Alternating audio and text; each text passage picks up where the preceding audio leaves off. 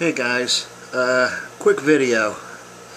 This is a male German blue ram.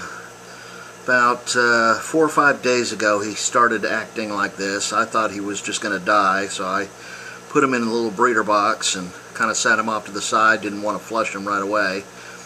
He's been in this breeder box for about 3 days now, 3 maybe 4 days.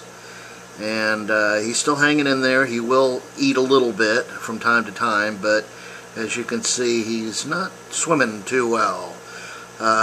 There's no outside or visual signs of any kind of bacterial or fungal diseases or anything like that. Eyes look good, color still looks good on him and everything. He just can't swim.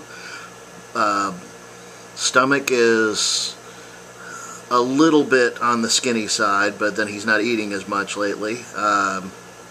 But doesn't look like a internal parasite type thing.